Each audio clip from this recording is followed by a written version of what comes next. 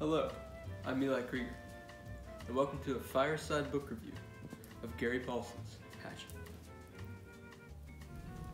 This book is fiction, but one fun fact about the author is he tried to convince people it was nonfiction. The book follows the main character Brian as he gets caught up in a plane crash on the way to his dad's house in Canada. He lands somewhere in the middle of the remote wilderness, armed with nothing but his hatchet. While Brian is stuck in the Canadian wilderness, he learns how to do various things, like building fire and building a fishing spear so he can have food. One thing I like about the main character Brian is that he'll never stop trying to survive. This is shown from when he gets attacked by a moose and refuses to give up and just carries on surviving until he can get somebody to rescue him.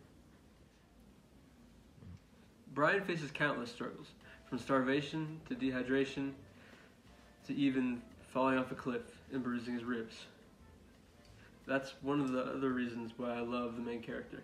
In conclusion, Hatchet is a great book, and I would recommend it to just about anyone who likes suspenseful stories, the outdoors, or man versus wild situations.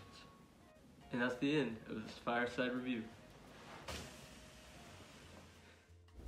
Overall, this book was very good, and I would rate it a solid 8 out of 10.